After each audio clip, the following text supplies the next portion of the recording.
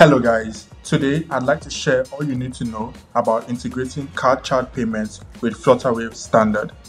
In the modern landscape, the card charge is by far the most popular way of making payments for goods or services. To ensure that you can dynamically specify the payment method displayed in the checkout modal, you first need to configure it on your dashboard. To do that, simply sign into your Flutterwave dashboard. Next, navigate to the settings page and click on Business Preferences. Next, select the Payment Methods tab and click the button to enable preferred payment methods. Now that this has been configured, you are ready to begin generating payment links to accept card payments using Flutterwave Standard. To utilize Flutterwave Standard, you would need to make a post request to the payments endpoint. I am using Postman to make the API call, but feel free to use any tool that you prefer. Here I have a sample payload and I will simply add a payments options field with the value of card. This is an optional field that accepts a comma-separated string list of payment options that you would like to be displayed on the checkout modal. We have also passed our secret key as a bearer token to authorize the API call.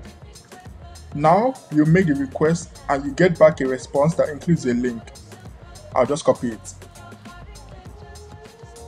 Heading over to my browser, I can paste the link and you will see that a checkout modal is generated. Let me just input my card details to complete the payment.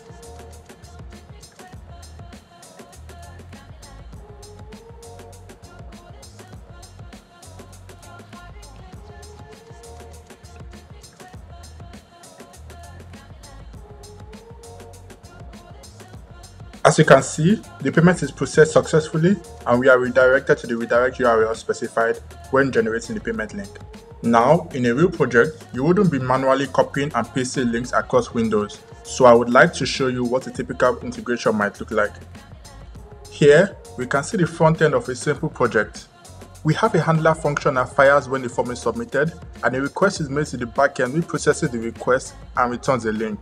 Then, the browser simply redirects to that link and the user can complete the payment. Here is the form structure.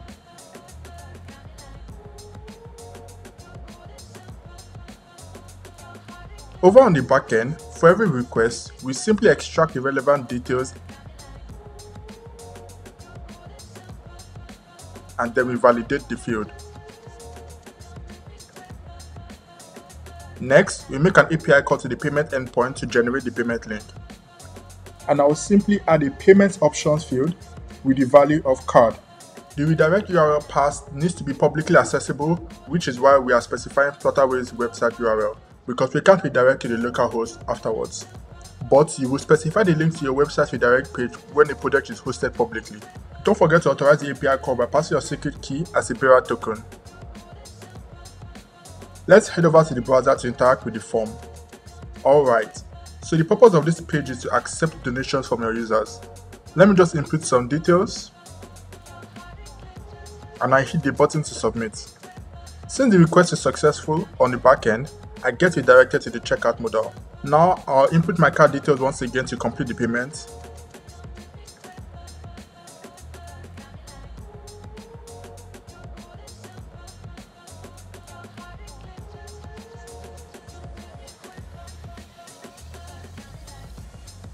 And once the payment is successful, we are redirected to the redirect URL specified when generating the payment link. I hope that this was helpful, and if you would like to learn more about Flutterwave integrations, you can connect directly with us in our developer community. Thank you.